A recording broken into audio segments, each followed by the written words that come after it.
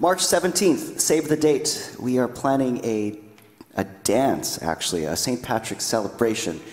It's that time of year. Take out all your green clothing, your green glasses, maybe even having a green beer. We're going to have a little dance with the CMEC band in the Center for Peace in the Great Hall. We're going to have a great time. We will be selling food and selling some drinks as well on the side. We're going to be doing it from 6:30 till late. About 10 p.m. actually. 10 p.m. So we'll have a good old time. Don't kiss me, I'm not Irish, so putting it out there.